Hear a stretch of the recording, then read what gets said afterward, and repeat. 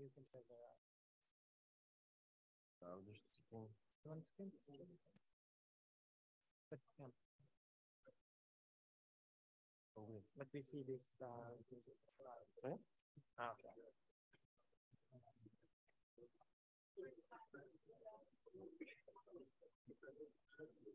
Can you Right? this one. Yeah, that's like the Yes, but the beard.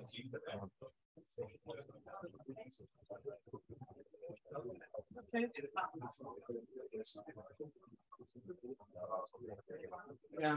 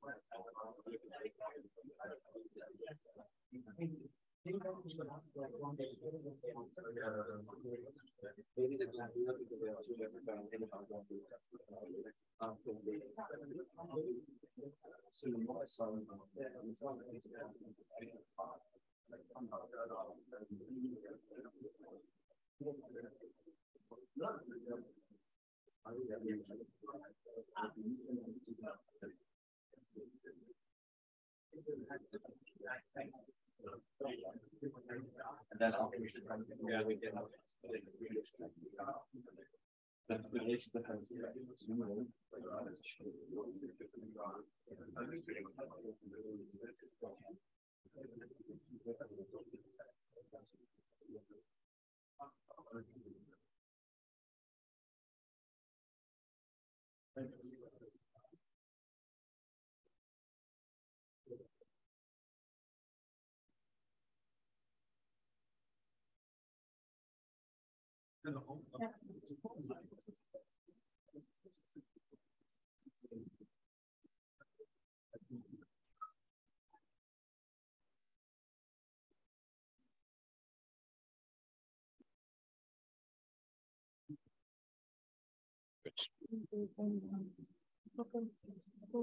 I will handle it.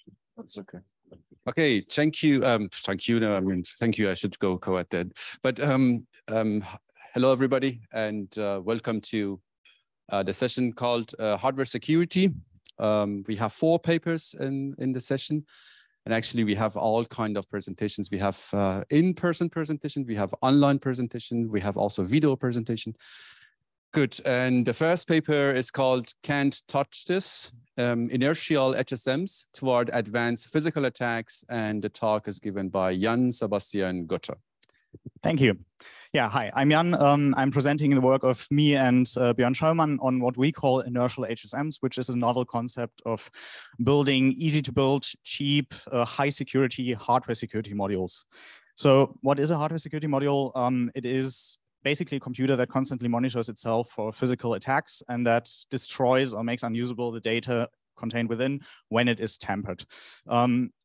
This is like kind of my definition, but like we contrast HSMs to smart cards in that an HSM is powered on at all times, at least most designs are, and that it actively monitors for tampering.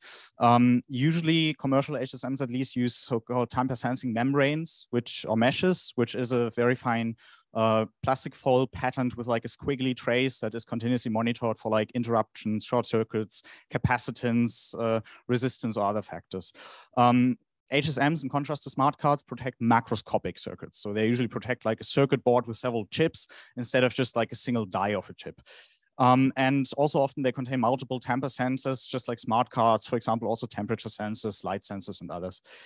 Why would you want one? Well, basically, I see them as a kind of a stopgap measure that allows us to do things in practice that we cannot yet do efficiently with like cryptographic techniques such as secure multi-party computation and others. Traditional HSMs usually offer some proprietary API offering like key management functions, encryption, decryption, key generation. Custom software is rarely run inside the HSM itself. So usually it's like part of a larger application running outside that talks it through the API. So you don't usually offload like an entire application into the HSM. The history of them is like the first references I could find of the concept are like from some NSA documents from the like Second World War era.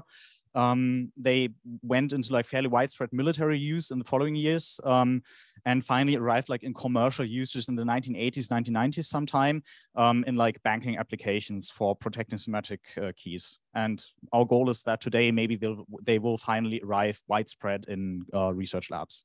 So this is like one of these early HSMs. This is like US American one, which is literally just like a special purpose encryption machine inside of a safe, right? That has some tamper sensing features.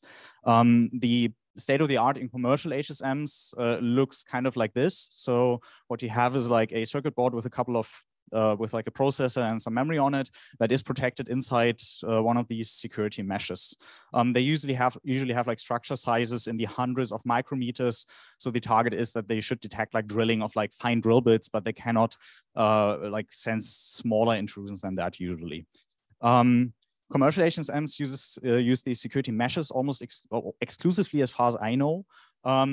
But in research, it's like the state of the art is a little bit further already. Like in research, designs go beyond these simple meshes. But in our opinion, there is still a lack of designs at like a sweet spot between manufacturability and sensitivity.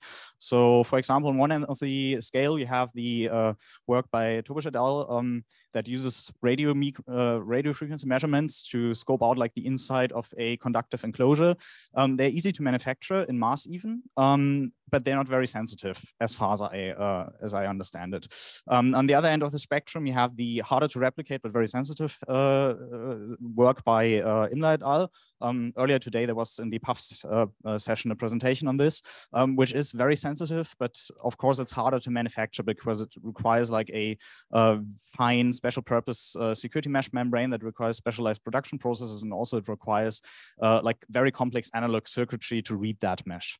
Our work is kind of in between of these. It's we hope at once easy to replicate with like low resources, but also sensitive enough to provide like a practical security guarantee even in sensitive applications.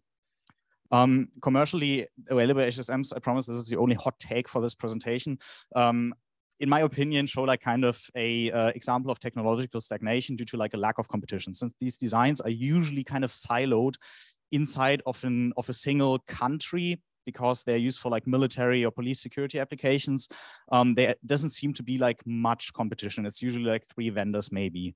The disadvantages are they have fairly low processing speed, which is also limited by power dissipation because all the power has to be dissipated through heat conduction through the membrane. They do not usually offer bare metal access to the processing hardware. And also from a research point of view, the requirement to sign an NDA to get access to them, as well as the extremely high cost at like 20,000 euros a unit, kind of limit what you can do with them in a research context. So our idea was, well, if we can't buy it, we'll just make your own. The difficult part, in our opinion, to DIYing, like building your own hardware security module, is the security barrier.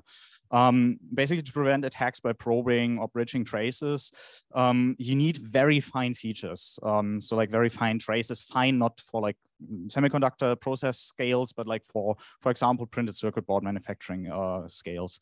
To prevent disassembly, the parts must be engineered to be fragile. So the idea is that if somebody tries to manipulate the HSM in any way, it's supposed to break as much as possible, so you can easily sense the intrusion. The obvious choice of using a commercial printed circuit board manufacturing processes for the security mesh, in our opinion, doesn't really work because these commercial printed circuit boards are usually made to be robust. So they're like fairly easy to modify after the fact by like scratching off solder resist and like bridging traces with copper wires under a microscope, which is kind of the opposite of what we need. So our idea is what we call the inertial hardware security module. The idea, the core observation is that you can't tamper what you can't touch, right? Excluding like some very specialty techniques. So to create a secure tamper barrier from cheap off-the-shelf printed circuit boards, what we did is we first create an insecure barrier from them. So we just pattern these circuit boards with like mesh traces. And then to avoid or to prevent an attacker from tampering with these mesh traces, what we do is we take this cage we build out of these circuit boards and we spin it really fast. Really fast means about 1,000 RPM.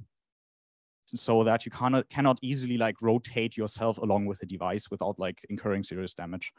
We can tell if somebody stops spinning our security mesh by putting an accelerometer on it. And we like the main points you could imagine against a design like this is probably like longevity, power consumption, but it turns out this is not really a problem compared to like a PC case fan, which has about the same rotation speed of 1,000 RPM and which runs from like a couple hundred milliwatts or even a watt. And this thing also pushes air at the same time. So like we don't need to push air, so we need less energy, less power, and they run for years at a time with no issues. The key components of an inertial hardware security module, you see like a mock-up of our prototype on the right side of the slide. The key components are like the low-tech security mesh made from PCBs, an accelerometer that is placed on the rotating security mesh. You need a rotating power and data coupling for like transferring, like for powering the rotating security mesh and for communicating between the stationary static payload system and the rotating security mesh. And you need a motion subsystem, which is basically a motor with an adjustable digitally controlled motor controller. The first issue we tackled in creating a prototype for one of these is the mesh generation. We developed an open source workflow to use the KiCad Electronics ADA package to create these security mesh PCBs, such as the one you see here on the slide, for like arbitrary shapes. What we do is we take the input shape of our circuit board, including holes or any other features. We overlay it with a grid of cells. We then filter out all these cells that are like inside, like completely contained within the shape. We then do from a manually located starting point, we do like we cover the entire grid with the tree search, and then we lay like two or more traces of the circuit along the outside of this tree search as is illustrated in this picture. And practice and optimization we're using here is that we observe that there's only 15 possible combinations on how these cells in this grid can be connected to the neighbors. So we can simply do this very efficiently with a lookup table. The thing runs even within this KiCad automation system within a couple of seconds. This is what the meshes look like. For the tree search, this shows like increasing randomness factors, which means on the left, for every cell, we take a deterministic next cell. if available. And on the right, for every cell, we randomize all the possible cells that we can continue walking into with a uniformly distribution. So as you can see, like, well, yeah, we are able to like cover arbitrary shapes with this, and it also doesn't like obviously include like any repeatable patterns visible to a human eye of somebody trying to reverse engineer one. The second issue we had to tackle is with the mesh done, the second temper sensor we need is the accelerometer. The issue we had to tackle with that is the question whether it's sensitive enough and whether it is resilient enough against environmental noise. So we use an off-the-shelf automotive accelerometer. Because at 1000 RPM, we very quickly at very low radius already get extremely large accelerations of like 100 Gs. So we found that these automotive parts have the required range and have sufficient precision. External influences such as shocks or vibration due to nearby machinery or earthquakes even are like orders of magnitude smaller than our signal. On the right, you see like a couple of traces that we took at different the different rotation speeds with our accelerometer. And so we get a very clean signal out of that. All accelerometers have a constant drift, and they only produce relative measurements. So we have to like occasionally change the rotation speed in a practical application or to recalibrate the accelerometer on the fly. Finally, the issue of power and data transfer remains. Now, we considered a couple of options. Mechanical slip rings don't really work because they don't work at the high speeds for long durations. We considered having a special motor wound that includes a second transformer coil as part of the construction. We decided against that because we do want our design to be easily replicated by any research lab without needing to talk to manufacturers to have like specialty components made. We settled on a purely optical system that for the data link uses photodiode and phototransistors and LEDs. So in the latest revision of the design, we simply use like a red LED for the TX line and a blue LED for the RX line, often UART. And then we talk some very simple noise-based protocol with like some authentication and encryption over that through a standard UART between like our payload and our rotating mesh monitoring microcontroller. The disadvantage is it's slightly mechanically complex, but it can build 100% from cheap commercially available components. Now, an issue with our initial design is that it has a weak point at the axis of rotation where the axis penetrates the security mesh. We accepted that vulnerability for the initial proof of concept. The defense mechanisms of that, like there's a bunch of defenses you can do against that. You can either have more than one axis of rotation, you can have the axis of rotation precess as well, or what I have shown here, what's also in the paper, is you can have like a second independent security mesh on the inside that, while not theoretically mitigating this vulnerability, at least makes it extremely annoying to fit some sort of probe into the device without breaking any of the meshes and without affecting like any of the rotation of any of the meshes. Also, you would include in one of these HSMs, like in any other hardware security module, additional tamper sensing through things like light or radiation or temperature sensors. But also, since we have accelerometers and digital motor control, we can monitor motor current and vibration as well for tampering.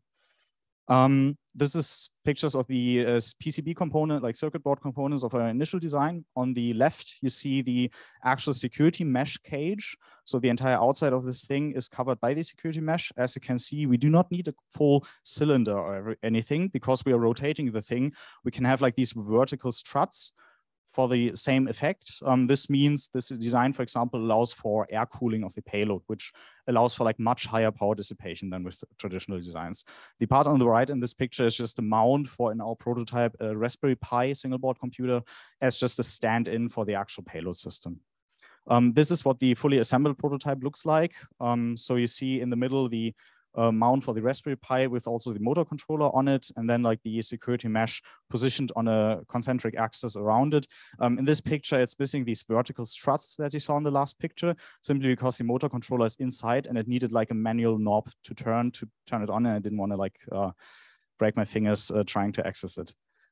Yeah, so our idea, our mission with this project is to enable research into hardware security modules more widespread by making these things open source, accessible to anyone with a basic electronics lab without specialty components, without special manufacturing processes, and to enable a bunch of new applications, for example, with custom hardware inside the hardware security module, or with new applications running entirely within the HSM, because we now have like general purpose commodity processing hardware as the payload.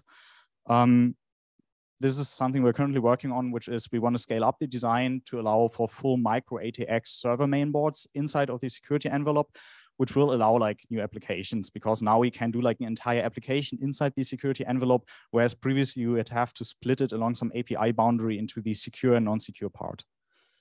Yeah, the designs are all open source, from CAD designs to code, and available at the Git URL over there. And I'm open for your questions. A bit fast, I'm sorry.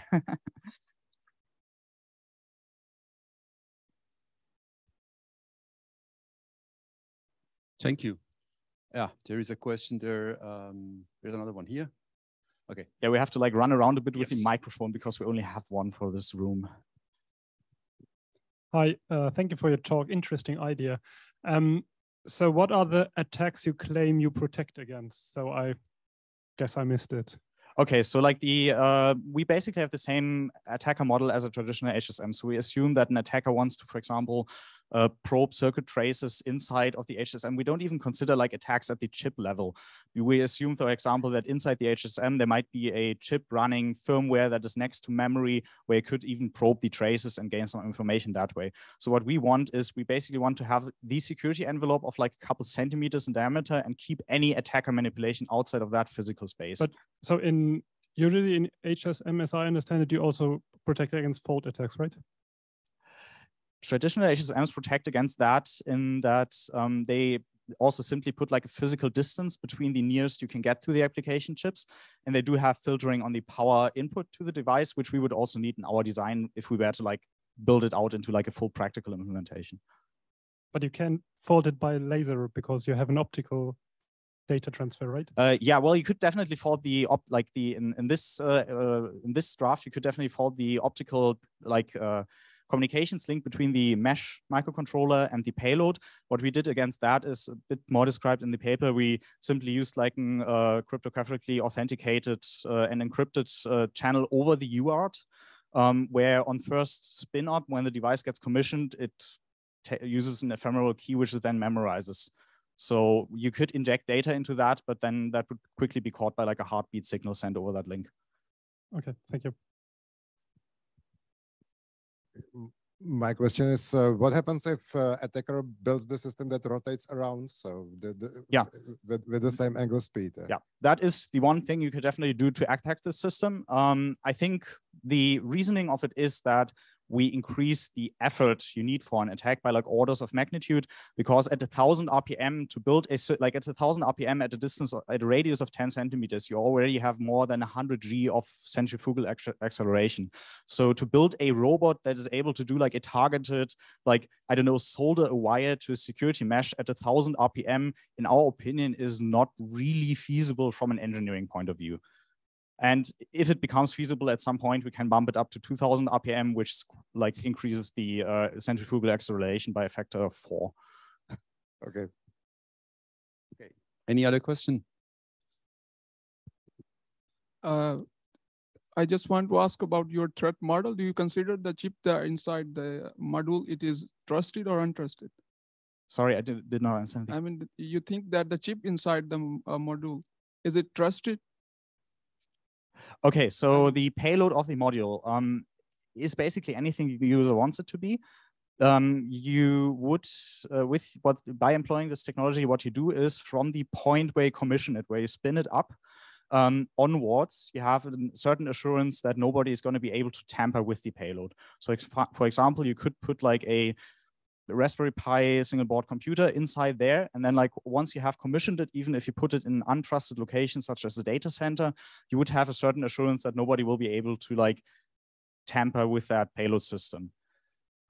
So did you also evaluate for the higher frequency radiations? I mean, the terahertz or something like this? Yeah, so the you have to consider two things there. The payload itself has to be protected by electromagnetic shielding. Also, you have to mechanically shield it, because if you have, like our prototype design has like these gaps in the security envelope, a synchronized pulsed laser might also be able to do something to the payload. So you have to shield against that, but it should be fairly easy because you just need like a centimeter of aluminum to make it really annoying to do anything to the payload within. The other thing that we have to trust is like a piece, the microcontroller that is monitoring the mesh, that is sitting on the mesh. There, basically, we have to assure that with a like non-contact attack using some laser or something, it is not possible to like modify that microcontroller in a targeted way to cause it to stop monitoring the mesh, for example. But we think that is a reasonable assumption given like the current state of the art in engineering. Okay, thank you. There was another question here, but we run out of time. If it's okay to leave it for the break, for the coffee break. Okay, thank you so much Thank you for very the much. talk. Let's thank Jan again.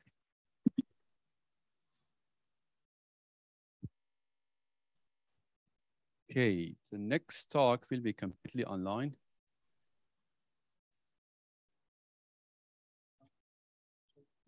You can share your screen, Mario, or Marius. I don't know how to pronounce. Marius, yeah. Okay, we see your face. I think your screen is also coming. Do you hear us, right? Yes, I can hear you well. Good.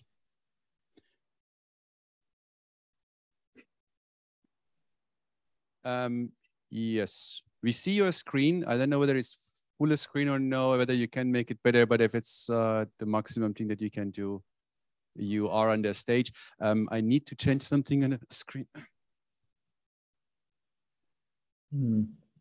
Yeah, I think this is the best I can do. I don't know if Good. There is a little bit on the top. Are you ready, Mario? Yes. Good. Yeah, the talk or the paper is called Towards a Formal Treatment of Logic Locking. And Marios Georgiou is giving the talk. Mario, the stage is yours. Thank you. So yeah, this is a talk about logic locking, and it's a joint work with Pierluigi Nuzzo and Peter Birrell from the University of Southern California, and Alex Malozemov and Ben Hamlen from Galois. All right, so let's start with a motivation of logic locking. So let's say there is a designer that comes up with a new chip that does something new. For example, it performs a new fast algorithm or some machine learning model or something proprietary in general, and it would like to print this chip. And today it's usually cheaper to basically delegate the manufacturing of the chip to another manufacturer, where we basically send the description of the chip, the manufacturer prints the chip and sends it back to the designer. All right. So, however, what happens if the manufacturer, the fab, is actually malicious, right? In this case, they can do a lot of a number of different things. It could try to overproduce this chip for its own benefit. It could try to extract. Yeah, I can talk a little bit. I can try to talk a little bit louder. I don't know if this is better. All right. Yeah. So it can try to overproduce for its own benefit, or it can try to extract some intellectual property. For example, yeah, this is an improved algorithm or this machine learning model. It can try to extract sensitive data that is hardwired on the chip, or maybe some secret keys that are also hardwired in this chip. All right. So the idea behind logic locking is to modify this interaction basically with a fab.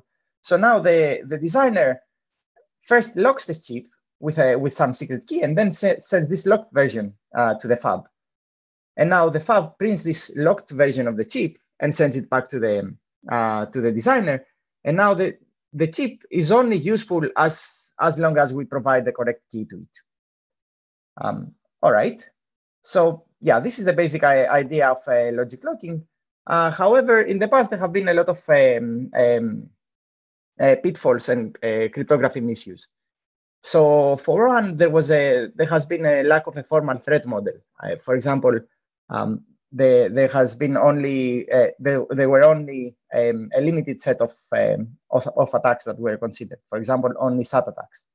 And in general, there were implicit or informal assumptions about the threat model. There was also a lack of rigorous security definitions in the sense that we didn't, it wasn't precise what the adversary's task is. Is it to recover the original circuit? Is it to recover a predicate of the circuit? Is it to recover the key that we used to lock the circuit? What are the adversary's resources also? Is it the description of the chip? Does the adversary have black box access to the chip? Things like this. And also, what's the power of the adversary in terms of time and space? It was also confused in some cases with software obfuscation. All right, so what do we do in this paper? Basically, we try to formalize logic locking. And at its core, we say that logic locking is a procedure or a randomized algorithm that takes an input as input a circuit C, and what it outputs is a locked circuit L together with a key. And correctness says that if we evaluate L on any input using the correct key, then the output is what we would get if we evaluated C, right? So L and C are functionally equivalent as long as we give the correct key to the locked circuit L. All right, so this is the correctness. But how about security, right? So as we said, there have been in the past there were only specific classes of attacks that were considered. For example, only SAT attacks or structural attacks or removal attacks from the circuit. But in practice, adversaries can do much more than just SAT attacks, right? And so we'd like to follow a more cryptographic approach to this, where we basically become very rigorous about the types of adversaries and the classes of adversaries that we consider. Also, in the past, it was at times not clear what the adversary has access to, or what are the adversary's objectives. For example, is the adversary's objective to recover the whole circuit, or an important part of the circuit, or some predicate of the circuit. All right, so the first definition of security that we give is an indistinguishability-based definition, and it goes as follows. So we have the adversary and the challenger, which is a kind of a very common approach to approach security in cryptography. And so the adversary picks two circuits of its choice, C0 and C1, and sends them to the challenger. And now the challenger locks one of the two at random and sends back the locked circuit back to the adversary. And now the adversary's goal is simply to guess which of the two circuits the challenger locked. And we say that the adversary wins if it manages to guess the circuit that the challenger picked. Right, and then logic locking, we say that logic locking is indel secure if all adversaries win with probability at most 1/2 plus something negligible. All right, so yeah, this you can see this resembles a lot indistinguishability also in encryption. Okay, so what have we managed to do until now, right? So first, we do not constrain the adversary to any specific attack, right? Second, we consider a particularly strong setting. If the adversary knows, basically the adversary knows everything about the two circuits, right? Because it chose them, but still it cannot figure out which of the two circuits we locked. It also captures a lot of other concrete security goals, right? Because we can show that if an adversary cannot distinguish, it can also not use a SAT attack to recover the key, for example, or it cannot recover the whole circuit or a part of the circuit. And I won't touch this topic, but it can also be extended to security with leakage or side channel attacks. All right, so this is indistinguishability-based definitions are nice and they are easy to work with, but they're not as intuitive. Right, so what we would like to do is to try to give a more intuitive definition using simulators. And the idea is to basically imagine an entity that we usually call a simulator that does not have access at all to the locked circuit L. And now if we can show that an adversary with access to the locked circuit cannot learn any more information than the simulator, who does not have access to the locked circuit, then the scheme is secure, right? Because the simulator basically does not even have access to the locked circuit, so it cannot get any information out of it. All right, so how would we formalize simulation security?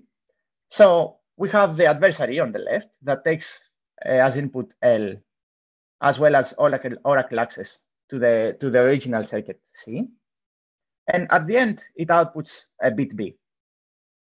This bit can be some predicate of the circuit. For example, whether the first gate of the circuit is an AND gate or it is not an AND gate. And now the simulator on the right takes no input at all, right? So it doesn't take L, and it's given again Oracle access to the circuit. And it is allowed also to have black box access to the adversary, right? So it can come up with some circuit L of its choice and give it to the adversary, and then it can also receive queries from the adversary and give back answers to the adversary. All right, and we say that the scheme is SimLL secure if basically B and B prime have almost the same distributions. Okay, and now I would like to show you some implications between these definitions. So the first one is that INDLL implies SimLL. And the proof sketch goes as follows. Basically, we want to define a simulator that kind of simulates the adversary, right? So the way it works is basically by first picking a random, an arbitrary circuit, C prime, and locking this C prime, so it gets an L prime back. And then it initializes the adversary with this L prime. And now the adversary, whenever the adversary makes a query, then the simulator takes this query and forwards it to its own oracle and gives back to the adversary the result of the oracle. All right, and we can basically see kind of intuitively that this simulator is working well. Why? Because L and N prime are indistinguishable from the point of view of the adversary, right? So the adversary behaves the same way, no matter whether it's given L or L prime. The second proof that the second theorem that I would like to show you is that the SimLL does not imply INDLL. And now the proof goes as follows. We would like to take a scheme that is SimLL and transform it into another scheme that remains SimLL but is not INDLL anymore. All right, and how do we do this? So basically, we create this lock prime. That what it does is it first locks the circuit using lock, and then it attaches to this locked circuit say the value of the circuit evaluated on a fixed value, let's say 0. And now this is the new circuit, L prime. And this is basically the locked circuit. And we can show that these two claims hold. So the first claim is that lock prime remains SimLL. And the idea here is that even though the simulator is not given L prime, right? So it doesn't really know C of 0, it does have Oracle access to C. So it can retrieve C0 by itself. On the other hand, lock prime is not INDLL anymore. And the reason is that now an adversary that plays the indistinguishability game can pick two circuits, C0 and C1, that differ on 0. And so by getting back L prime, it can easily tell which of the two circuits we locked. Now, another definition that I'd like to show you is that of functional secrecy that it has been implicit among several previous works. And this definition is very similar to simulation-based definition that we showed earlier, with the difference that the adversary now has to guess the whole circuit. And the simulator has to guess the whole circuit as well, right? So the adversary outputs a circuit C adversary, and the simulator outputs a circuit C simulator. And we say that the logic scheme is FS secure if the probability that the adversary guesses correctly is is almost the same as the probability that the simulator guesses correctly this circuit. And we can show that the SimLL actually implies functional secrecy. Another definition that was proposed last year by Chotara and Shrimpton basically considers logic locking only for unlearnable circuits. So what are unlearnable circuits? Basically, it's a class of circuits where if we pick a random circuit from this class and we give Oracle access to the adversary to that circuit, then the adversary cannot really guess which circuit we picked out of this class, right? So we say that this class, calligraphic C, is unlearnable if the best adversary can guess the circuit with probability almost 1 over the size of C, right? Because we can always guess, we can always make a random guess and get a winning probability of 1 over C, or 1 over the size of C. You can think of unlearnable functions as, for example, point functions. This is a class of unlearnable functions. And now function recovery is defined basically by having the challenger also send the locked version of this random circuit picked from the class, right? So the adversary is tasked in the same again to guess the circuit that we picked, but it's also given now the locked circuit. All right.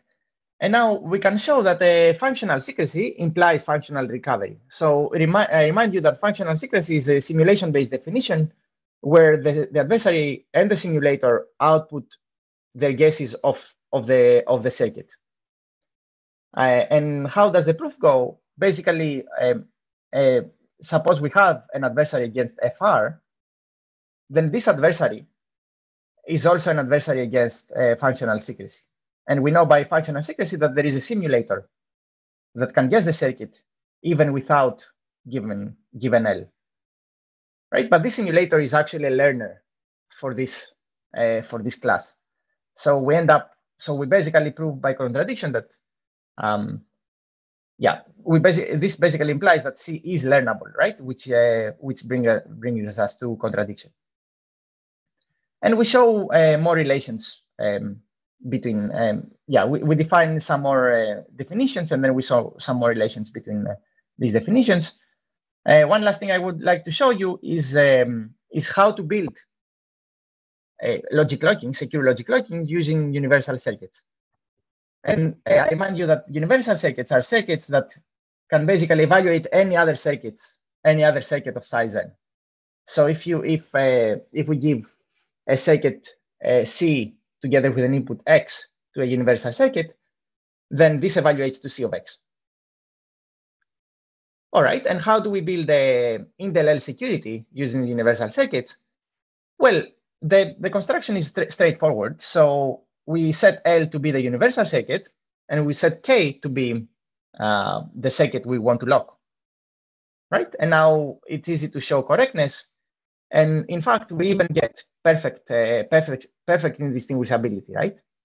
Why? Because no matter whether we lock C0 or C1, right, we always get the same L, the universal circuit. And so there is no way to tell, by looking at the universal circuit, there is no way to tell which of the two circuits we locked. All right, so some open problems, and this is my last slide.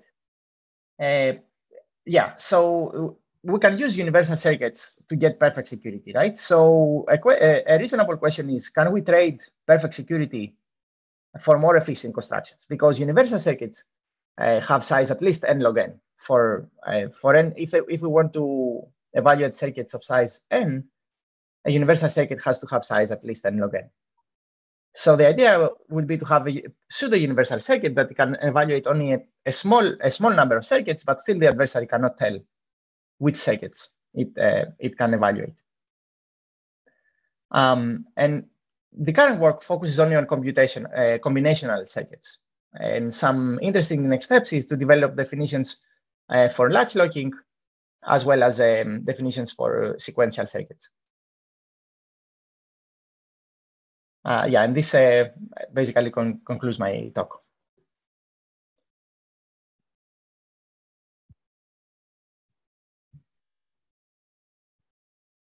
Okay, thank you for the talk. Any questions from the audience? I go here. We have a question. Marius, do you hear us? Yes. Okay, thank you for the presentation. I can see your threat model. I mean, it's too generic. And the question that I have, that you presented a proof of concept for the logic locking, but I could not see the security analysis. I mean, how you can prove that this is, I mean, it's like a resistance to the already state-of-the-art attacks. Right. So the proof is basically from a cryptographic point of view. So basically, the universal circuit doesn't have any information related to the circuit we want to evaluate. Right. So the universal circuit can evaluate any other circuit of a specific size. And so by picking the universal circuit kind of independently of the circuit we want to evaluate, we are sure that we get security. Not sure if this answers your question. I just want to add one remark, because the SAT attacks are too powerful attack, and I mean we have to define very carefully the threat model. There are Oracle-less and Oracle-based technique, and they can break. I mean, it's very smart attack.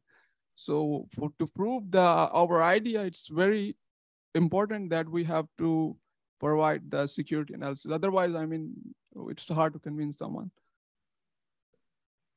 Right. Okay, thank you. Now we have another question. Wait a second, Marius. Yeah, actually, I don't have any question. I just wanted to answer your question related to this. The point is that universal circuit does not leak any information possible about the circuit. Therefore, SMT and SAT attacks are infeasible. It is cryptographically proved that it is impossible. Okay, thank you. Any other? Yeah, there is another question. Yeah, after lunch I have to run. Yeah. Just trying to imagine it practically. What would be the difference between your universal circuit and an FPGA? Right. So we believe that FPGA is basically implement in practice this idea of universal circuits, and in fact, this work by a recent work by Maserova et al., Maserova, Garg, Mai, Pileggi, Goyal, and Parno, that I cite in the bottom of the slide, in fact, implements the idea of universal circuits on an FPGA. Okay, thank you. We'll have a look whether we have any questions from online audience. I have at least seen some messages in the chat,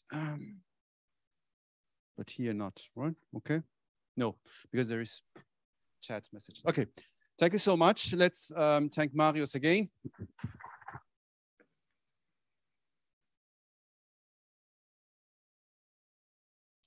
I'm Marco Casagrande. That was too loud. Oh, that was video. Okay.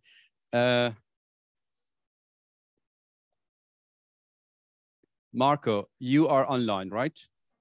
Yes, I'm here. Okay. Thanks for your availability. We will play your video now, and then you are available for questions. Yes, thank you. We will start not too loud, hopefully. And the good thing is you can see the Mario's face. Antonioli from Eurecom, Eleonora De Zuc and Mauro Conti from the University of Padova, and Mattias Speyer from the EPFL. I'm Marco Casagrande, a PhD from Eurecom, France. This is a joint work with my PhD advisor Daniele Antonioli from Eurecom, Eleonora De Zuc and Mauro Conti from the University of Padova, and Mattias Speyer from the EPFL. I will now present BreakMe, reversing, exploiting and fixing Xiaomi fitness tracking ecosystem. We studied the fitness tracking devices such as wearable smartbands because they are cheap, multi-purpose and increasingly popular. Smartbands have sensors that calculate steps, calories, sleep, and heart rate. Unprotected access to this sensitive health data will be a critical privacy breach. Fitness trackers also provide many more exploitable features. The attacker could upload a rogue firmware through the over-the-air firmware update process, hijack NFC payments, or unlock phones using the tracker. Most fitness trackers communicate over Bluetooth Low Energy, in short BLE, and can benefit from the security mechanisms put in place by the Bluetooth standard. The duty of a correct implementation falls on the developers, which often ignore or misuse said mechanisms. We wanted to understand how secure fitness tracking ecosystems actually are. We chose Xiaomi as our target because it is a market leader, thanks to its flagship product, the Mi Band. Ours is the first research work to assess the security and privacy of Xiaomi fitness tracking ecosystem, and our findings are demoralizing. Xiaomi designed custom proprietary protocols on top of BLE, re-implementing BLE pairing and session establishment in their own unsecure way. In our work, we reverse Xiaomi's custom protocols spoken over BLE. We discover that they disregard the BLE standard security mechanisms despite supporting them. Then we identify severe and unknown vulnerabilities in their custom implementation, such as unilateral and replayable authentication. We exploit those vulnerabilities in 6 automated and low-cost attacks that result in privacy breach and complete control over the BLE traffic. Those attacks affect all trackers released between 2016 and 2021. We open source BreakMe, an extensible toolkit. We fix Xiaomi protocols using state-of-the-art countermeasures such as elliptic curve Diffie-Hellman key agreement and BLE link layer encryption, and we disclose our findings to Xiaomi. We also evaluate the Fitbit ecosystem and the Charge 2 tracker. You will find more details on the countermeasures and the Fitbit ecosystem in our paper, as I will skip those topics because of time constraints. In the following slides, I will illustrate our system model and give a broad overview of Xiaomi protocols. Then I will explain the attacks and the vulnerabilities they exploit. Finally, I will conclude by describing our setup and the evaluation results. Fitness trackers such as the Mi Band can only communicate over Bluetooth Low Energy, a wireless communication protocol used by low-power devices that follows a client-server architecture. The mobile companion app, the client, connects and communicates with the fitness tracker, the server. Our system model includes 3 entities, the tracker, the app, and the backend, connected to the app over Wi-Fi. Most traffic happens over BLE, so this will be our main focus. For many devices, the BLE protocol stack is enough. For more complex operations, developers can implement on top of BLE host and controller layers their own custom protocols at the application layer. Next, we describe the 3 Xiaomi custom protocols: pairing, authentication, and communication. We reverse them with a combination of static and dynamic reverse engineering techniques, including decompiling, deobfuscation, dynamic traffic analysis, and dynamic binary instrumentation. Pairing happens the first time the app connects to a new tracker. During pairing, the 2 entities agree on a secret long-term pairing key, shown as a black key in the figure, that will be used during authentication. We reversed Xiaomi pairing version 1 used by Mi Band 2, 3, and Amazfit Core 2. We also reversed Xiaomi pairing version 2, released in 2019, and used by the Mi Band 4, 5, and 6. This second version is more sophisticated as it requires access to Xiaomi backend. Our attacks work regardless of the pairing version, and without knowledge of the existing pairing key. Authentication happens at the beginning of every session, namely whenever the app starts a new connection with a previously paired tracker. The goal of authentication is to prove the possession of the pairing key exchanged during pairing. The app authenticates through a challenge response and gains access to the protected data on the tracker. After authenticating, the app can subscribe to services exposed by the tracker. While subscribed, the app receives periodic updates on the data gathered by the tracker, for example, the heart rate and the steps. We call this the communication protocol. Now I will present the threat model for our 4 proximity over-the-air attacks. Then I will explain the attacks, the vulnerabilities they exploit, and their impact. In our proximity threat model, the attacker attacks a fitness tracker and the app paired with it.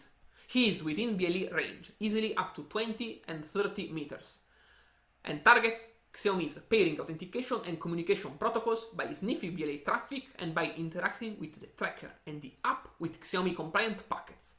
The attacker has no physical access and does not tamper with the device's operating system or hardware. He knows publicly available information, such as the tracker's BLE address, a hex identifier, periodically advertised within BLE range. The attacker has no prior knowledge of the shared secrets, such as the pairing key. He has 4 goals: impersonating the app to the tracker, impersonating the tracker to the app, establishing a man-in-the-middle position between them, and eavesdropping the private data exchanged between them. In the proximity eavesdropping attack, the attacker sniffs BLE traffic and reads it. 3 novel vulnerabilities makes this attack impactful. During pairing version 1, he reads the pairing key sent in clear by the app, our first vulnerability. During pairing version 2, he reads the pairing key seed sent in clear by the tracker, a second vulnerability. It is easy to derive the pairing key from this seed. The attacker inputs the seed and the public BLE address of the tracker in the custom Xiaomi key derivation function we reversed, and obtains the key as the result. In both pairing versions, the attacker retrieves the key and can authenticate later. During communication, the data is exchanged without encryption, despite sharing the pairing key. This serious vulnerability allows the attacker to read the health data of the victim in real time.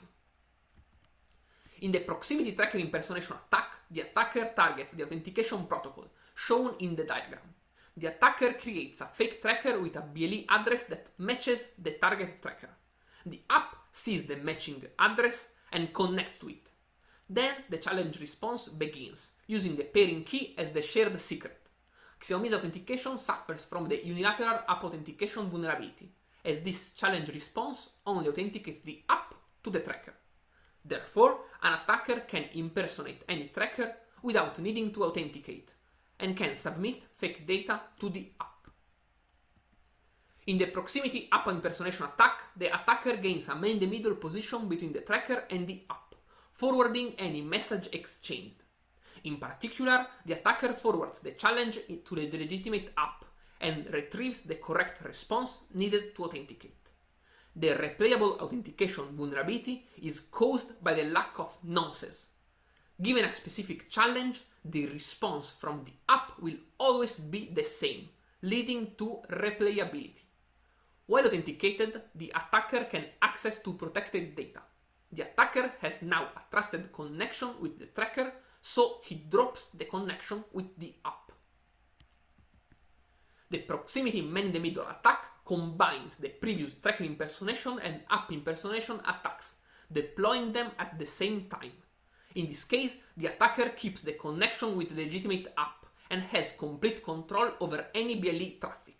Not only the attacker can read the traffic due to the lack of encryption, but another vulnerability, the lack of integrity protection, allows him to forge packets. Now I will present the threat model for our 2 remote software-based attacks. Then I will explain the attacks, the vulnerabilities they exploit, and their impact. In our remote threat model, the attacker attacks a fitness tracker and the app paired to it. But proximity is not required. He targets a victim with an Android phone. We assume that the attacker is able to install a malicious app on the victim's smartphone, a common assumption for many Android malware studies.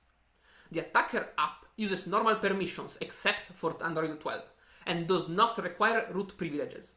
The attacker has no physical access and does not tamper with the device's operating system or hardware, but can connect with the tracker over BLE and with the Xiaomi backend through Wi-Fi. The attacker has no prior knowledge of the shared secrets, such as the pairing key. He targets Xiaomi's pairing authentication and communication protocols and has 2 goals: impersonating the app to the tracker and eavesdropping the private data exchanged between them. In the remote eavesdropping attack, the attacker exploits a known Android issue. Since the BLE channel is shared by all apps, any app can read the whole BLE traffic. We combine this issue with the novel Xiaomi vulnerabilities explained in the previous slides. The attacker app can read any BLE packet because of no encryption. In particular, it can intercept the pairing key or the pairing key seed. It can also directly access protected data, as the legitimate app authenticates the smartphone to the tracker, and our malicious app shares the same connection and does not need to authenticate. In the remote app impersonation attack, the attacker exploits a novel trick. We discovered a factory reset BLE command that does not require authentication. The tracker resets, changing BLE address. Since Xiaomi app identifies trackers by their address, it will not recognize the device anymore. Now, the attacker can legitimately pair by reimplementing Xiaomi pairing and by exploiting the weak user confirmation vulnerability. While a user prompt appears on the tracker's display, it does not show enough information. In the figure, we show pairing version 2 that requires additional interaction with Xiaomi backend. We reverse those web API calls using man-in-the-middle proxy to intercept HTTPS traffic. After designing and implementing our attacks in the BreakMe toolkit, we test them on different trackers, app and smartphones. We evaluated 6 Xiaomi fitness trackers, released from 2016 to 2021 and chronologically sorted in the table, from the older one, the Mi Band 2, to the most recent one, at the time, the Mi Band 6. Mi Band 4, 5 and 6 run pairing version 2, implement Bluetooth 5.0 and support both LE secure connections and link layer security. Those two security features are ignored by Xiaomi, even though they would weaken some of our attacks without much impact on battery consumption. We evaluated the two Xiaomi official apps, Zepp Life and Zepp. Both apps were rebranded very recently. Amazfit became Zepp Life after our first experiments in 2020, and Mi Fit became Zepp Life in 2022, months after our disclosure. We tested Zepp Life in 2020 and Zepp in 2021, and noticed that they share the same Xiaomi protocols and backend. Pairing with Zepp Life will also show the newly paired tracker on Zepp, and vice versa. The rest of our setup is low cost and easy to reproduce, consisting of open source software and cheap hardware. A laptop running Ubuntu, a CSR BLE dongle for BLE address spoofing, and a BLE sniffer. We deployed the 4 proximity and 2 remote attacks on the 6 most recent trackers and the 2 official apps. We confirmed that Zepp Life and Zepp are vulnerable to the 4 attacks that interact with the app. Compared to Zepp, Zepp Life updates the firmware of the tracker to a more recent version, but is still vulnerable to all attacks. We also tested 5 Mi Bands and the Amazfit Core 2, which we identified as a Mi Band 3 clone. The fact that the trackers slightly differ from each other was not an issue. For example, when the Mi Band 6 was released, we updated the BreakMe toolkit and deployed all 6 attacks within 1 day. We confirm that all evaluated trackers are vulnerable to our attacks. The results of our evaluation clearly show that the security and privacy of the Xiaomi ecosystem are compromised, despite the guarantees made by Xiaomi. We also remind that our attacks are compliant with Xiaomi protocols, therefore they work on any app and tracker that support our versions of Xiaomi pairing authentication and communication, regardless of hardware and software details. This means that they would work on unofficial apps as well as BLE devices that are not fitness trackers, thus compromising the whole Xiaomi ecosystem. Statistical data updated to August 2022 show that our remote attacks work on at least 93% of Android devices, as we tested them on 6 Android versions. Most versions only need the standard Bluetooth and Internet permissions. Instead, the newer Android 12 requires a stronger threat model because the malicious app needs the dangerous runtime permission Bluetooth Connect to speak with an already connected fitness tracker. While Android 12 alleviates the BLE API security issue, it does not affect in any way the Xiaomi vulnerabilities we highlighted that are still present and severe. We open source the BreakMe toolkit on GitHub. It contains SCPI protocol dissectors able to identify and craft Xiaomi compliant packets. It reimplements the custom key derivation function during pairing and the challenge response during authentication. BreakMe can deploy all 6 presented attacks. You will find the video demonstration on the BreakMe YouTube channel, attacking Xiaomi and Fitbit devices. In the videos, I explain in few minutes how to perform BLE address spoofing, the different setups for Xiaomi and Fitbit, describe step by step the attacks on real fitness trackers, and show how they affect the user. Our toolkit is an approved CHES artifact. In conclusion, I presented the results of our security assessment of the Xiaomi fitness tracking ecosystem. I highlighted the security and privacy concerns raised by the presence of many severe and unknown vulnerabilities in Xiaomi's custom protocols, such as the unilateral and replayable authentication. In our paper, we discuss even more vulnerabilities, such as the unauthenticated pairing version 1, the ecosystem-wide default keeper, and the weak app authentication in pairing version 2, and more. I explained our 6 proximity and remote attacks, easily reproducible with BRECME, an automated and extendable BLE security toolkit. In our paper, we will also find an in-depth analysis of Xiaomi's protocols, more information about our reverse engineering efforts, and the 5 state-of-the-art countermeasures that we propose to fix Xiaomi's protocol. Furthermore, we extended our analysis to the Fitbit ecosystem by targeting the Charge 2 tracker and discovered that, despite stronger security mechanisms, it is still vulnerable to 5 out of the 6 presented attacks. We encourage Xiaomi and other fitness tracking companies to provide better security and privacy for the users in the future releases of their proprietary protocols. Thank you.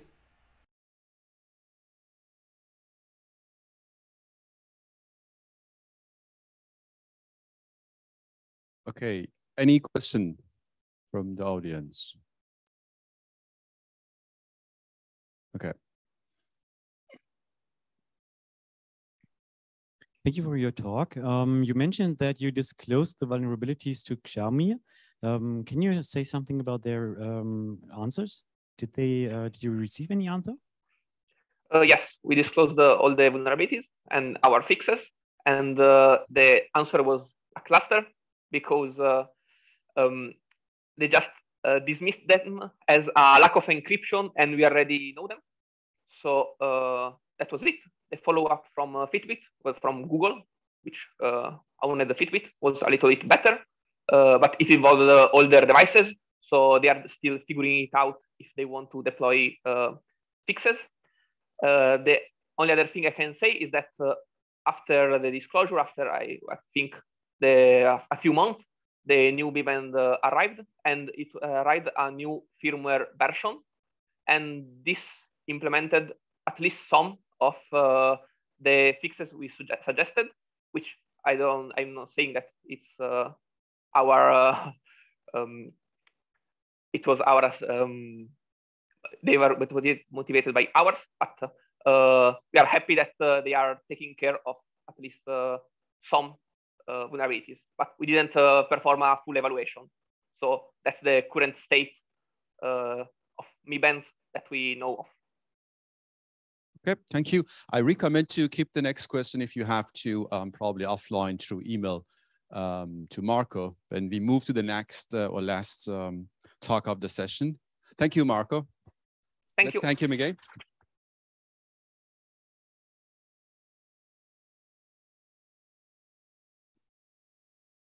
Okay, we are going to start the last talk of the session.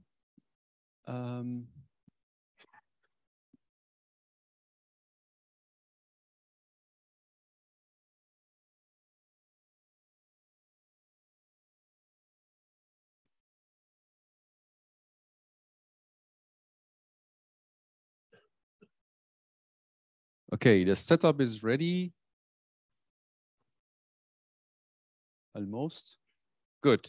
The paper is titled and you're gone. Okay, can you go to the first? An energy and area efficient all digital entropy source compatible with modern standards based on Jitter pipelining. And now we have Adrian now to give the talk. Okay, thanks.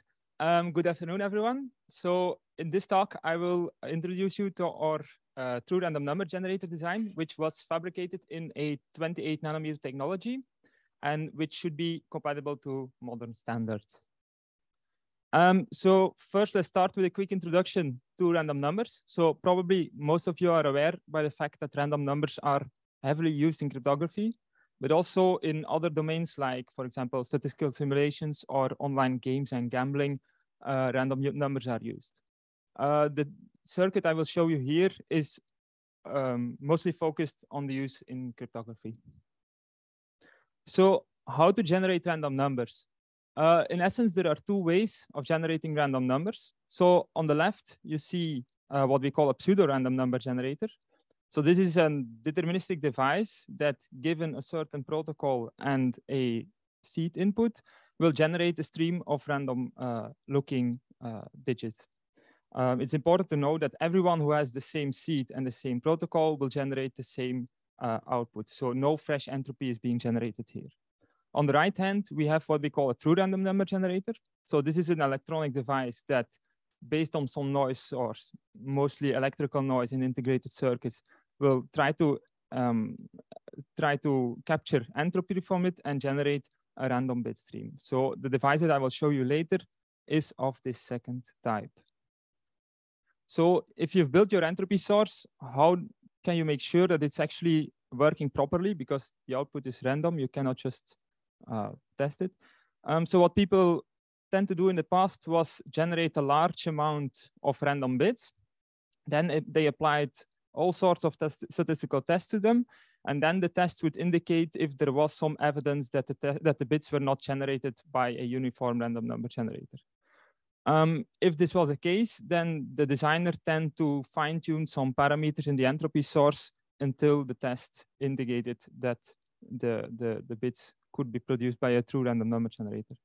There are some issues with this approach, and the main issue is that these tests will treat the entropy source as a black box. So the tests are actually not able to distinguish between fresh entropy being generated or a pseudo-random process producing random bits, or a combination of both. So these tests cannot differentiate between this. And it has been shown that a well-designed pseudo-random number generator is actually capable of passing several statistical tests. So that's why people moved on to a more modern approach. And this approach is centered around the existence of a stochastic model. So a stochastic model is a mathematical description of how entropy is being captured from a noise source and transferred to an output bit stream. This model is based on 3 inputs: an entropy requirement. This can come from a standard or from an application. Some assumptions, like, for example, the existence of certain type of noise sources, and platform parameters, which should be experimentally verified, like, for example, the intrinsic gate delay in a certain technology. Then the stochastic model allows you to make, determine your certain design parameters of your entropy source. And the stochastic model will also allow you to make an entropy estimate of the output. What you'll do then is configure your entropy source, and then at the end run some tests to check if the bits being produced meet this entropy claim by the model. So this is the device that I will present you in this talk. So it actually consists out of 3 parts. On the left, you have the delay chain. So these are 2 chains of inverters. And we apply an edge to the start of this chain. So out of both chains comes 2 different edges. Because of random jitter always present in these inverters, both edges will have some slightly random variations in the exact timing on when they come at the output. And this difference in random timing is what we try to capture in the time-to-digital converter, which is the middle block in the circuit. So this is based on the fact that 2 ring oscillators are running independently and freely. And so the phases will start with some initial phase difference. And after a while, because the frequencies of both ring oscillators are slightly different, these phases will tend to synchronize. And this synchronization is detected by the digitization. And then the digitization will capture the length of this synchronization as a random bit. It will produce a random bit from this. We did several things to optimize this architecture for throughput. So the first thing we did was trying to get the resolution at which we are capturing the random timing difference produced by the delay chains, to get this resolution as small as possible, because if you have good resolution, you don't need large accumulation times to accumulate enough timing jitter before you can actually start measuring it. So this was done by doing precise frequency matching of the 2 ring oscillators in the middle block. Another thing we noticed is that as the bit is being processed by the delay chain and then handled over to the time-to-digital converter, the delay chain is not doing anything at all. So we could already start the next bit. So in essence, what we are doing here is creating a jitter pipeline where 2 bits are being processed or accumulating jitter at the same time. This opened up an all new world of optimizations because we now have to make sure that the pipeline is balanced as well. For example, this is a timing diagram where I show this pipelining principle. So at the top, you can see we apply a starting edge. Then what comes out of both delay chains are 2 different edges, and this will trigger the start of the TDC ring oscillators. And when the TDC ring oscillators are still running, we already apply a new starting edge, and the second bit is being processed. Then the main part of our paper consists of the stochastic model for this device. So this is a high-level overview of this model. For the mathematical details, I have to refer to the paper. So I'll try to explain it. So we apply a starting edge in green, and then what comes out of these 2 delay chains are 2 edges in blue and red. These edges will have some slight variations on them, which are indicated by the light blue distributions T0 and T1. Because the time to digital converter only looks at timing difference, we are also only interested in timing difference, which is indicated by this T delta distribution. This timing difference will then determine the initial phase difference of these free running ring oscillators in the time to digital converter. And this phase difference will will start to drift towards some threshold, which indicates synchronization of the phases. And this is indicated by these noisy orange curves. And the time it takes for this curve to hit this threshold is what we call the synchronization time, or which is indicated by the T pi distribution on top. And then what the digitization does is digitizing this distribution into a discrete random variable R. And then the parity of this random variable is what will be your output bit. So the entropy estimate made by the model is highly dependent on a certain platform parameter, which we call jitter strength. So jitter strength is the ratio of the amount of variance you accumulate, the amount of variance of your timing difference, of your timing you accumulate compared to the overall period length of a certain oscillator.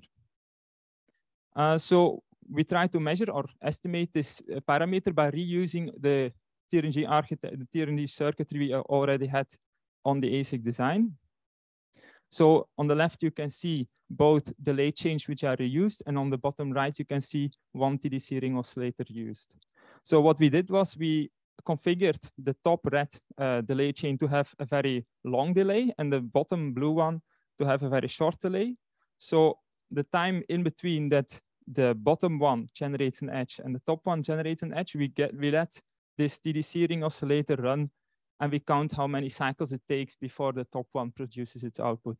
And because of the random variations in this delay, the counter output will also be random, and based on this counter output, we work back what was the jitter strength. So 2 important notes on this. This measurement is done differentially because we use 2 delay chains and we only measure the difference, and all measurements were performed on chip. All this is done to minimize influence of external noise sources. We try to be as conservative as possible because the worst thing you could do is overestimating the available jitter strength, which would lead to an overestimation of the available entropy density, which in turn would lead to a false security claim. So the measurements were performed on 5 devices. And as you could see, we took the most conservative one, which resulted in a jitter strength of 30 femtoseconds.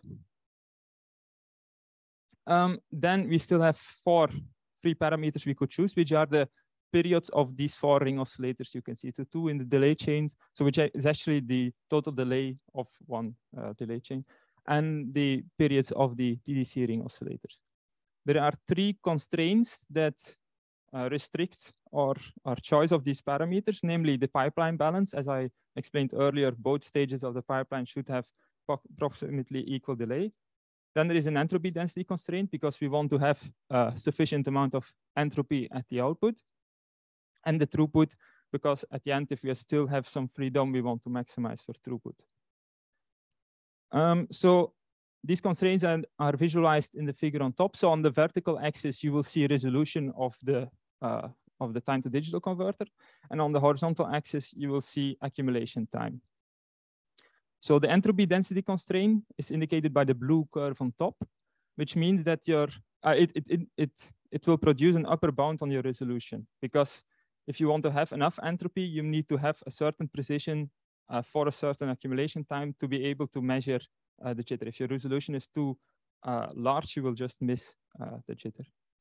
The pipeline balance constraint, on the other hand, will produce a lower bound on your resolution, because if the resolution is too small, it will take too long for the ring oscillators to synchronize, and the TDC stage will be much larger in delay than the first stage, so your pipeline is unbalanced.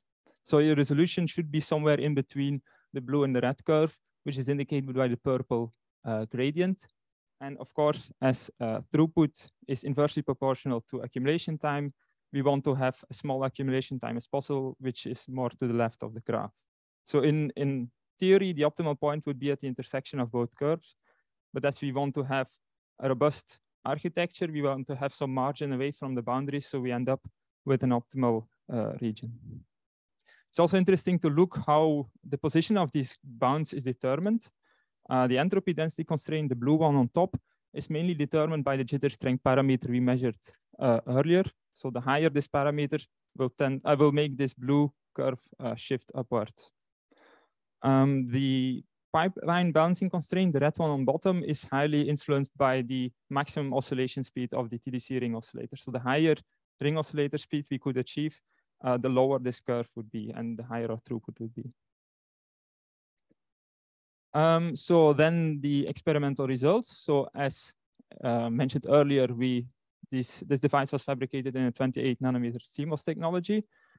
We measured out 5 devices. The first thing we checked was the IID claim, because we claim the output bits are independent and identically distributed, because in theory, there is no state being transferred from one bit generation to another. So we generated consecutive counter outputs and checked for correlation. No evidence of correlation was found. And the second thing we did was we applied the NIST SP890B IID tests, and again, no evidence of dependency was found.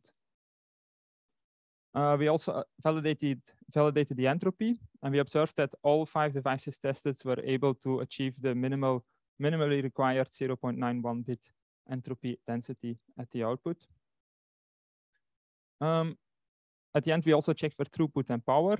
So we observed that all devices were able to produce a throughput of higher than 250 megabits per second, which is the highest reported so far for jitter-based TRNGs. The output minimum entropy was always above the 0.91 threshold for all voltage levels, both under and over voltage levels tested. And we achieved the best energy efficiency of 1.46 picojoules per bit, which is highest lowest energy efficiency, best energy efficiency, but lowest energy reported so far. So to conclude, we presented here a entropy source architecture design and verification method, which was fabricated in a 28 nanometer technology. The design is compatible with modern standards. The jitter pipelining architecture should allow for efficient entropy generation, both in terms of area and energy usage. The structure is all digital, which means it will benefit from further scaling and would make it easy to integrate with other digital components. There is also a stochastic model available, which is capable of creating an entropy estimate. We have on-chip jitter measurements, and we have an optimization scheme which should guide the designer for parameter selection. Thank you.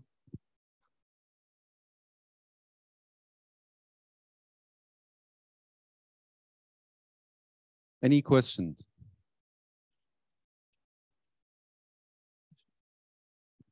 Okay, there is a question online that did you check bias, correlation, and channel entropy?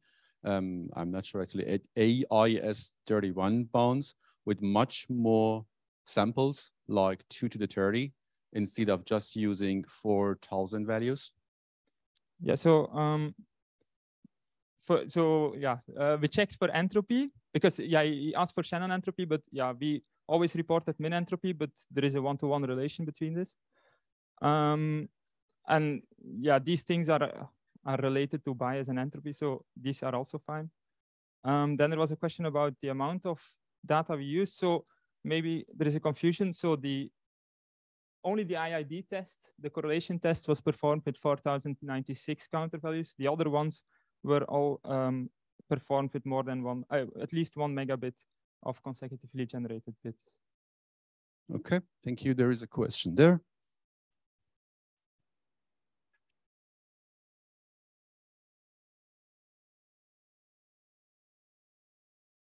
Thanks a lot for an interesting talk. How difficult would it be to transfer this to a different technology node, do you think?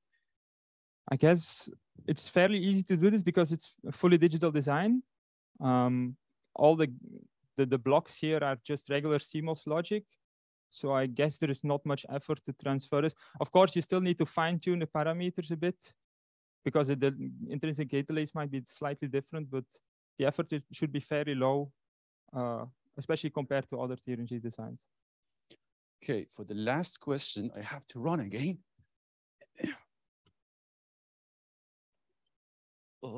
Passt? Paul. Thank you. Thanks for the interesting talk. I was wondering if you had considered fault attacks at all and how it might impact the circuit? For now, we didn't do anything of that kind of work, but that would be an interesting future work, of course. But for now, yeah, intuitively, I would say because the architecture is fully differential. So if you, for example, play with power lines, the effects would be somewhat reduced, but still it's hard to tell at this moment. I look forward to hearing your future investigations. Thank you. Yeah. Okay, thank you so much. And let's thank all the speakers of the session.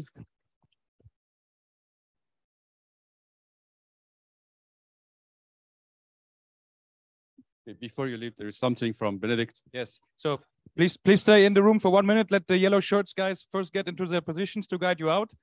We have been informed that the 900 students that were in the other auditorium have left the building and coffee is ready.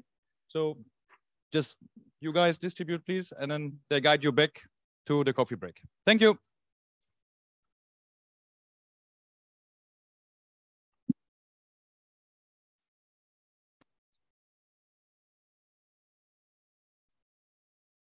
Yep.